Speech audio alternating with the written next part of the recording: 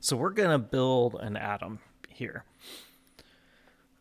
Building the atom here, this is a PhET simulation.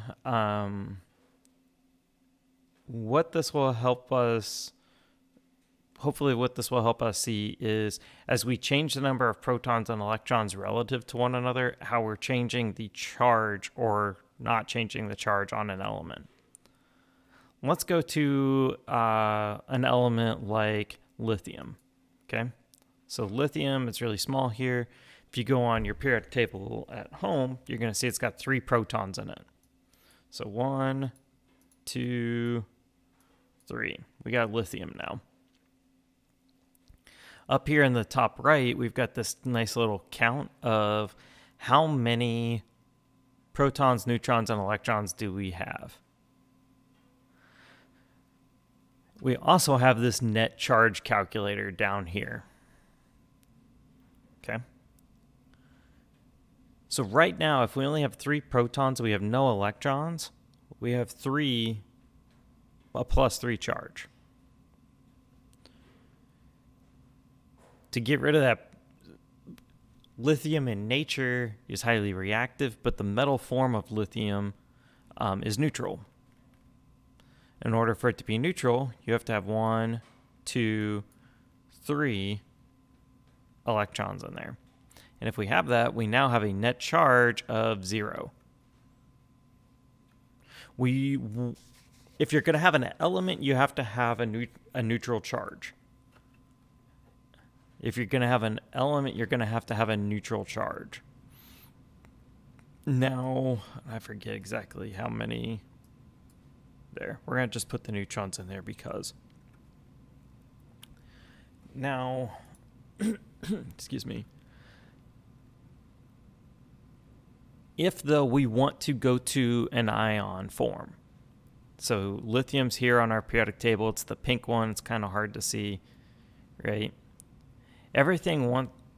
All of our elements desire to get to what's called a noble gas configuration. So that means they want to have the same number of electrons as the closest noble gas to them. So in the case of lithium, lithium has neon, which is all the way over here. That's 1, 2, 3, 4, 5, 6, 7 elements away. If you go to neon, you're going to see the neon's got a total of 10 electrons in it. And the way we can know that is we can count up. It's 1, 2, 3, 4, 5, 6, 7, 8, 9, 10.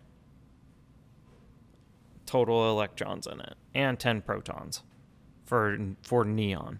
So lithium can gain a bunch of electrons, or if it goes the other way, instead of gaining, if it loses 1, it gets the same configuration as helium, and helium's a noble gas. So if we take away 1 electron, now our helium and our lithium have the same number of electrons in them. So lithium has achieved the noble gas configuration. In order to get to that noble gas configuration, though, down here when we look at the net charge, it's got still the 1, 2, 3 protons, because it has to have 3 protons for it to still be lithium. But it's only got 2 negative charges. So 2 of the negatives cancel out 2 of the positives, but we still have an overall positive charge left over. So lithium ends up being lithium ion ends up being +1. We can do that same procedure that we just discussed for sodium, potassium, and all these other elements all the way down, rubidium, cesium, francium, because it's easier for them to lose 1 electron than it is to gain a whole bunch of other electrons.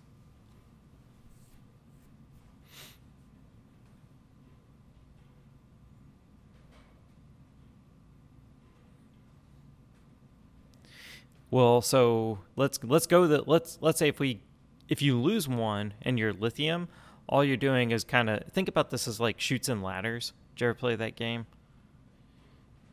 think about this as reverse chutes and ladders. So instead of building up from the bottom up to the top, here you're going from the over here, and then you're going over, and then whoop, starting over here, and then you go across, and then whoop, starting over here, and then you go across. Losing an electron just means you come back one space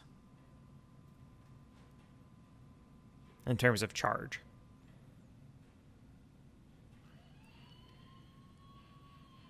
Now let's go to something like oxygen. Oxygen has, so in order to do oxygen, we got to add in a bunch more protons here.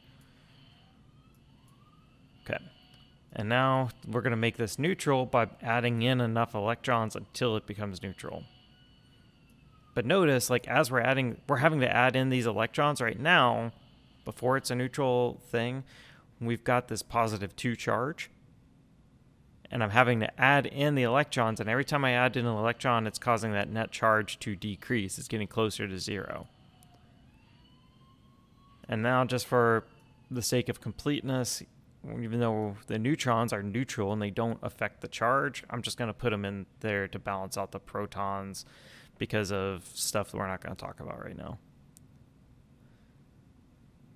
Right here is our oxygen atom that is neutral. Oxygen's the pink thing here on the periodic table, and it's based off of the number of protons. Which noble gas is closest to oxygen? Neon or helium, if we think about going through the spaces? So helium's this one here on the top, and neon's this one here on the bottom. And you can use a periodic table that you got at home too. It'll be a lot easier than trying to read it off the screen.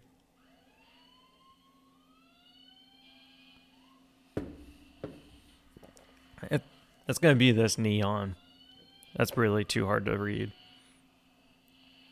The neon is 1, 2 spaces away versus the helium, which is 1, 2, 3, 4, 5, 6 spaces away. So neon, like we were talking about earlier, has 10 electrons in its neutral atom form. Right now, if we count up the number of electrons we've got on our oxygen, it's only 8. 1, 2, 3, 4, 5, 6, 7, 8.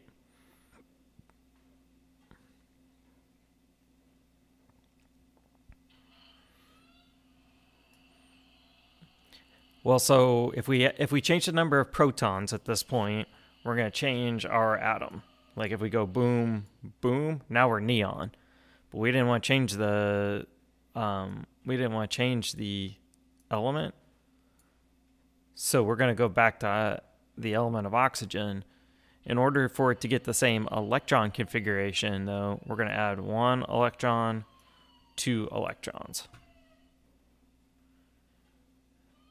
Because, and just for the sake of argument here, 1, 2, this is the neon, and it's neutral. 1, 2, this is oxygen, but I didn't change the number of electrons.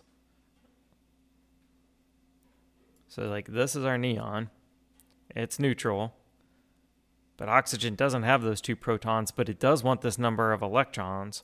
So if we just take 2 of the protons away, boom, we've got our oxygen back. We didn't change the electrons, but we have a negatively charged ion.